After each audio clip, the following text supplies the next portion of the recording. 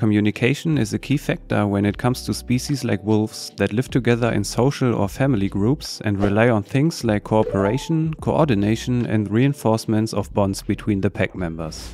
Within a wolf pack, communication helps to convey and learn specific information, to express emotions, feelings, and intentions among each other, and to maintain the social structure and stability. And to do all that, just like any other highly social animal, the wolf developed a complex way of communicating that includes 3 different main forms of communication: vocalization, body language, and sense and smells.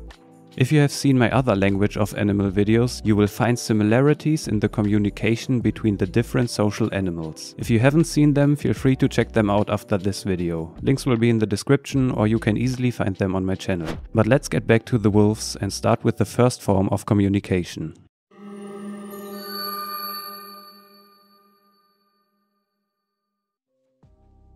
A common disbelief is that wolves howl at night at the moon, which is actually not true. They simply are communicating with each other, and since they are most active in the evening when everything goes quiet and the wind dies down, they can be most often heard at that time. But there's way more than just a howl. The acoustic communication is very important in wolf packs and accompanies much of a wolf's social behaviors, playing a role not only in friendly greetings and interactions, but also in hunting, defending the territory, and attacking. Wolves are able to produce a variety of vocalizations with different meanings, including, but not limited to, barking, whimpering, and growling. There is also a chance that they will make a combination of sounds such as a growl bark. Let's listen to each of those and find out what they mean.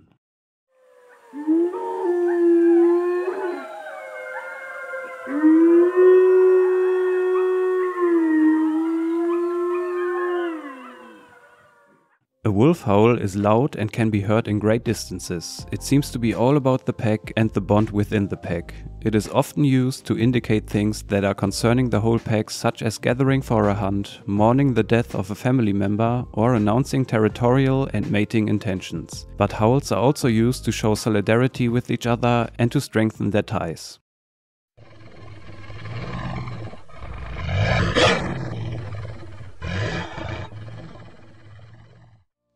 Growls and snarls are mainly used as a threat or a warning, for example to an intruding wolf or predator that came into the territory. Growls are also used to indicate or signify dominance over others.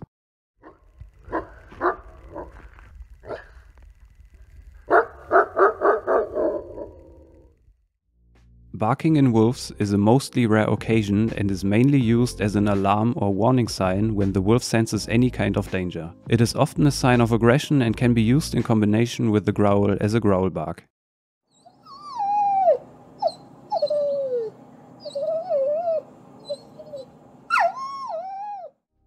Whines and whimpers are often a sign of friendly interaction, such as a mother indicating to her pups that she is ready to nurse them. But it can also be a sign of frustration, anxiety, or submissive behavior when a wolf indicates to give up to a dominant wolf. The mentioned vocalizations were the most common or the most important ones, but a wolf can even produce more sounds such as yelps, woofs, moans, and yawns. Pups are also able to squeak, squeal, or even scream.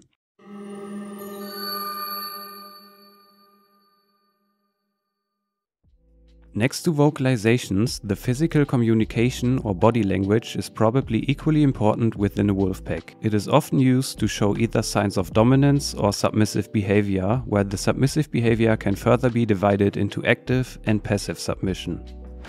I feel like at this point I have to mention that wolf packs are not structured like a lot of people still believe. A pack of wolves in the wild is generally not a group of random wolves that came together in a pack, where the strongest one is the alpha who took the crown in a number of dominant fights, and the weakest one is the omega wolf who gets beaten up all the time. That might be true for zoos and animal parks, but not in the wild. In the wild, a pack of wolves mainly consists of the breeding pair, the parents, who lead the pack and teach or discipline their offspring, often with dominant behavior, but with no actual dominance fights. A wolf's body language repertoire includes, but is not limited to, posture, crouching, tail positioning, and facial expressions. Dominant wolves, most often being the parents, carry themselves with an erect and confident body posture, sometimes even placing their heads on top of other heads or necks.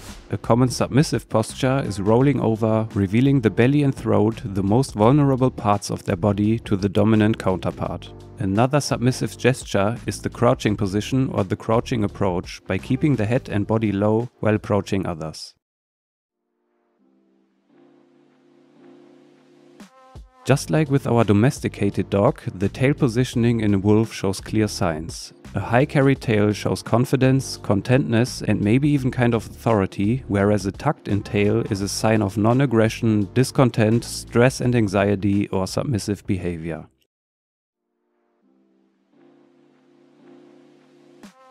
Wolves can convey much with their face and have a dynamic display of visual cues. Just like humans, wolves use facial expressions in many different situations, including play and social interactions, disciplining, defending territory, or hunting. Especially important are the positioning of the ears, the movement with the mouth and lips, and also the look they will give.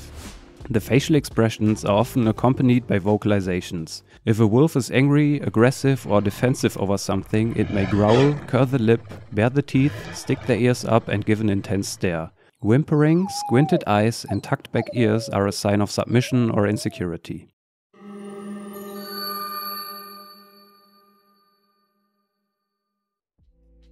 Probably to no one's surprise, wolves have a great sense of smell that is about 100 times higher than the human sense of smell. And of course, they are very capable of smelling when potential prey or enemies are near. But that is not the only way they will use their great sense of smell. A very common way of communicating through smell is the so-called scent marking, which a lot of animals will do. Just like your dog, wolves mark their territory by urinating or dropping feces as a sign for intruding wolves or predators that the territory is already occupied. It is highly likely that pack members can identify and recognize specific other pack members by smell, which becomes useful when they are separated or enter a new territory.